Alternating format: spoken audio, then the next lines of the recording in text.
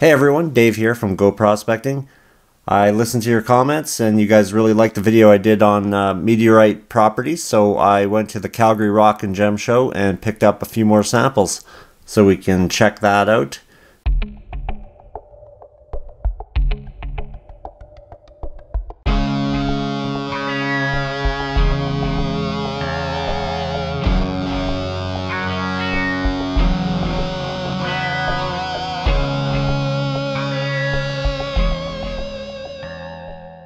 So in this video I'll do the same thing. I'll weigh each sample, I'll see if it's magnetic, I'll do a continuity test.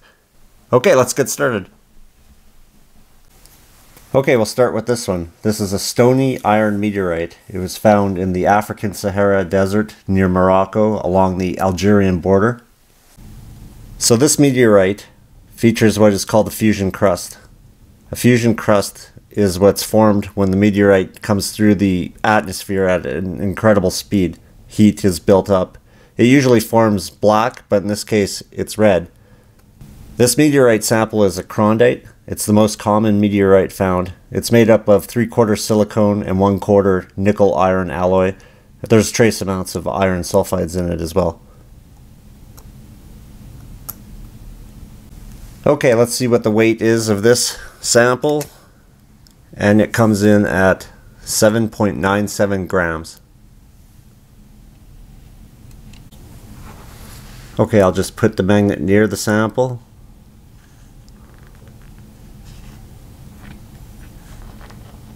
So it's got a slight magnetic pull to it, but not enough to lift it off the ground. So that's this meteorite being composed of mostly silicone and 1/4 nickel iron, probably not even that much. Okay, so now we're going to test the conductivity of each sample. We'll use a multimeter for this test.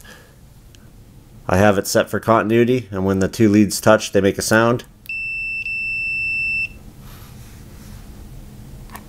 And when we touch it to the sample, nothing. So it's not very conductive.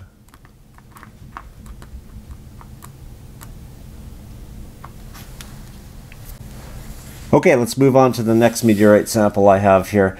This one here is an iron-nickel meteorite. It fell on the Sikhote-Alin mountain range located in southeast Russia. It was witnessed by locals February 12th, 10:30 a.m., 1947. So witnesses reported that when this fell, it was said to be a large bull-eyed meteor, and it was brighter than the sun when it flew through the sky. Many fragments were recovered from this event. Doing a little more research, this fragment is classified as an iron meteorite belonging to the 2AB group, composed of nickel, iron, cobalt, and phosphorus. There's trace amounts of germanium and iridium, and there's some sulfur as well. In fact, this event was so much celebrated and remembered that the Russian government issued a stamp for the 10-year anniversary of this event. Okay, let's see what this guy weighs. 2.51 grams. Let's see how magnetic it is. Very. It's got a good grip on it. So this one has a lot of iron nickel in it.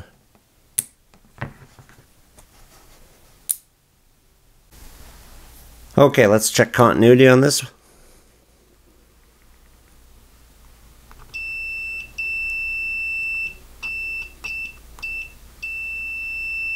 Very conductive. Okay, just to prove that it is conductive and will work in a circuit, I just have a little battery here hooked up to an LED through a resistor, and we can test it right now.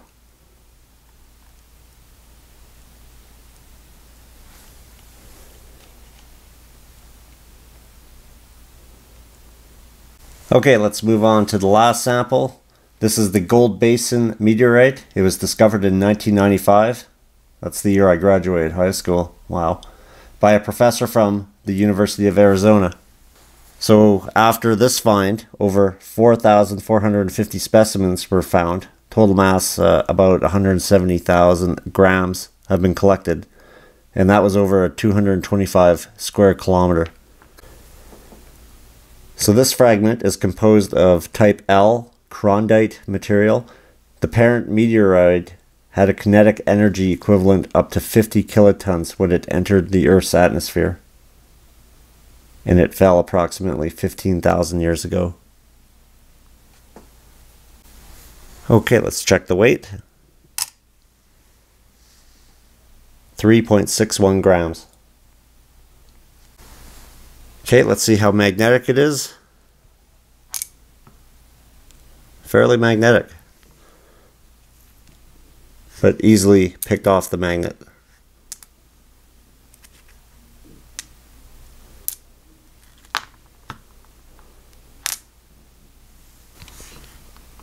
Check continuity.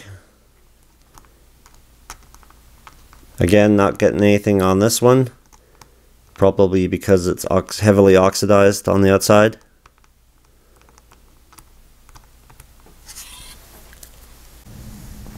So if anyone's interested in hunting for meteorites, I would suggest getting yourself a cheap metal detector. You could even get a stick with a strong magnet on it.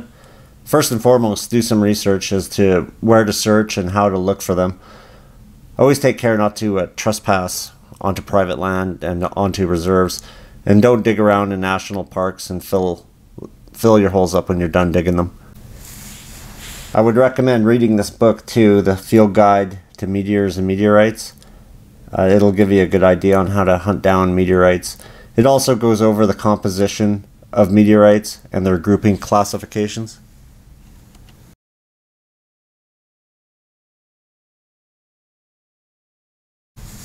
Okay, so that's it. That's my few more samples added to my collection. I'm going to continue with this. Every year I'll get some more meteorites fragments that I find interesting, and I'll share some properties with you and let you know what's going on.